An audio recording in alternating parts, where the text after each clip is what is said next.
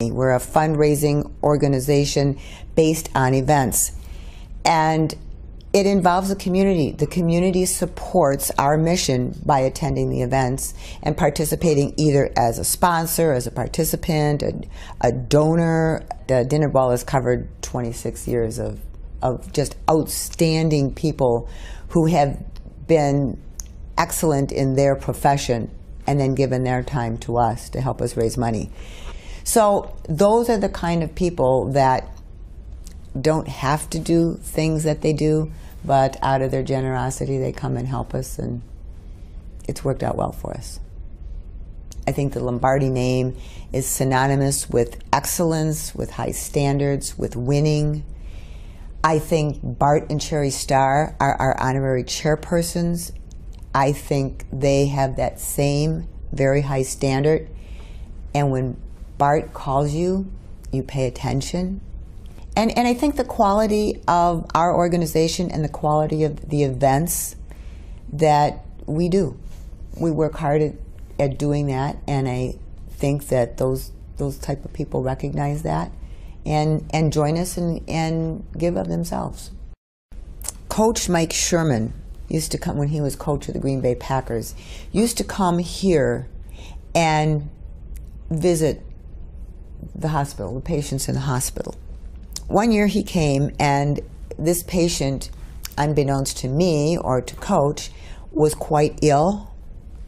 And he went to visit him, and his name was John. He was very excited. And he would put his hospital chair here, and he had another chair right across from him empty, waiting for Coach Sherman. And got there, sat down. He didn't want his hospital gown on. He just put on his a Green Bay Packer polo shirt and his IV trolley. He had all kinds of Green Bay Packer paraphernalia, memorabilia hanging off. And so they talked, and he was just thrilled. What we didn't know is how really sick he was. Well, would you like to have your picture taken with Coach before he leaves? John says, oh, sure.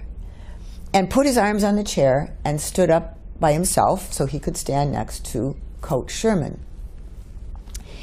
Well, the nurses in the back of the room were just surprised, because he should never have had the strength to stand up on his own. He didn't have the strength to do much of anything on his own. He had terminal cancer.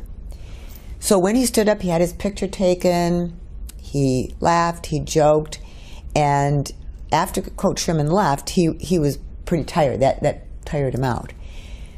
That was probably the highlight of his life. And we have an Aurora photographer, and this time we got the picture over to him, and he put it on the side of his bed. And if I recall correctly, this was a couple years ago, he died the next day. But the happiest day of his life and all that he went through was that day before with Coach Sherman.